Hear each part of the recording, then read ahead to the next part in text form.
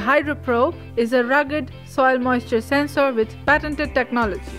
This video provides an insight into how the HydraProbe can be installed. The HydraProbe can be installed in different depths of the soil to measure soil temperature, moisture, and if you want, salinity. Drill a hole of diameter 6 cm with the Eijkelkamp auger.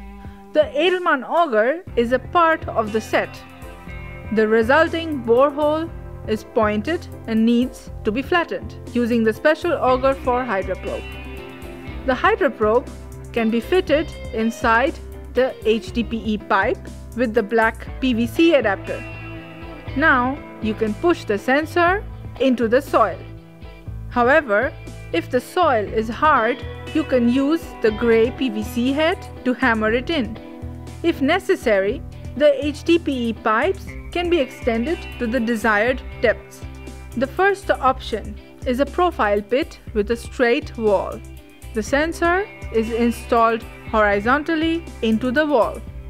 The second option is like the first option. However, in this one, a horizontal hole is drilled and the sensor is placed deeper into the hole. In the first option, the sensor is inserted horizontally in the wall of the profile pit. The connector and the body of the sensor are then exposed. While filling up the pit, try to prevent movement of the sensor. Movement of the sensor will create air pockets around the pins. This will result in inaccurate measurements. During filling up, the soil under the sensor needs to be compacted. Option 2 is similar to option 1. In this option, we drill a hole horizontally in the wall. This prevents the movement of the sensor during filling up. In this case, no components of the sensor are exposed. The third option is a straight drilled borehole with the sensor installed at the bottom. In the fourth option, the borehole is drilled at an angle of about 45 degrees. In the third option, drill a straight borehole with a diameter of 6 cm till the desired depth. Flatten the bottom with the special auger.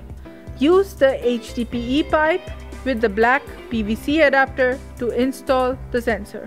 The borehole is first filled with a little bit of soil. Afterwards, you can make the hole watertight with bentonite pellets. Now, we have two possibilities. We can leave the sensor for long time monitoring, or we can remove the sensor for spot measurements. Option 4 is similar to option 3.